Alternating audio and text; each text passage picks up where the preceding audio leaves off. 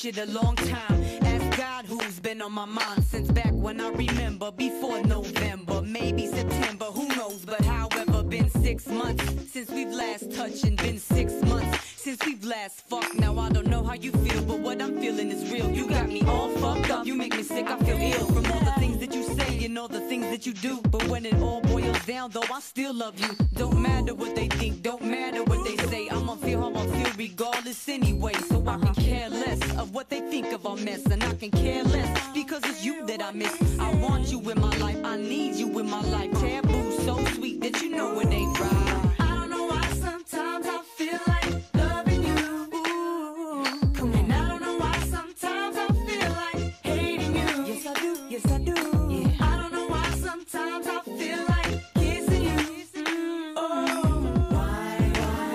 'Cause it's the sweetest taboo. This love got me fucking up my whole life. I pray every single day in order to make this shit go right. Tell me what should I do? I'm crying because of you. I've got so much pain and so much love for you.